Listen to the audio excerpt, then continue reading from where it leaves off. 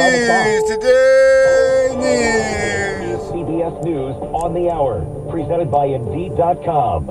I'm Monica Ricks in New York. 3 adults and 3 children are dead in a mass shooting at a private school in Nashville. Metro Nashville police spokesman Don Aaron says the shooter is also dead. When the officers got to the second level, they saw a shooter, a female, who was firing. The officers engaged her. She was fatally shot by responding police officers. Investigators still don't have a motive. Meantime, President Biden is responding. And we have to do more to stop gun violence.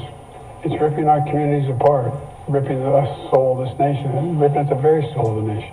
And he's calling on Congress to act. I'm Stephen Portnoy at the White House. What we saw today is devastating. It's heartbreaking. Press Secretary Karine Jean-Pierre says the president will continue pushing for a ban on semi-automatic rifles and high-capacity magazines, despite long-standing objections from Republicans in Congress. He's an optimist and he's a fighter. Jean-Pierre points to last year's bipartisan gun safety measure, the first such bill in 30 years, as one example of both sides coming together on the issue.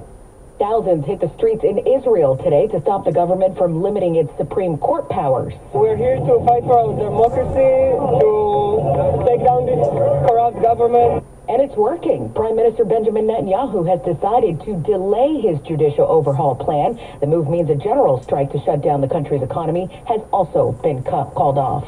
In New York, we are still waiting on a grand jury's decision related to hush money payments involving former President Trump. CBS's Graham Cates. Here we are again. There are just a couple of protesters. But, what we know is that today they're meeting again. We don't know for sure what they're going to be doing while they're meeting again.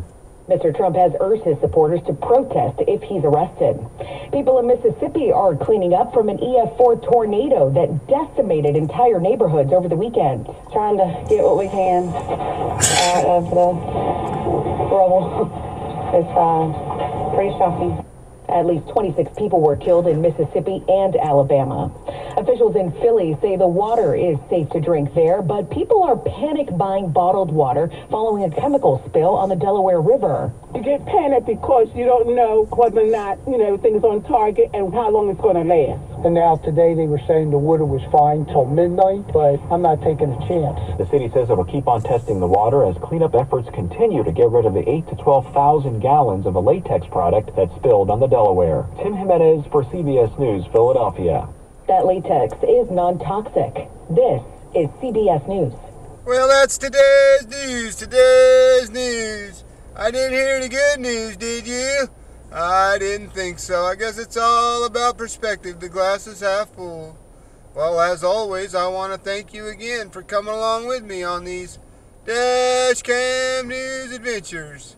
You know the drill. Peace, love, and all that hippie jazz. Bye-bye, everybody.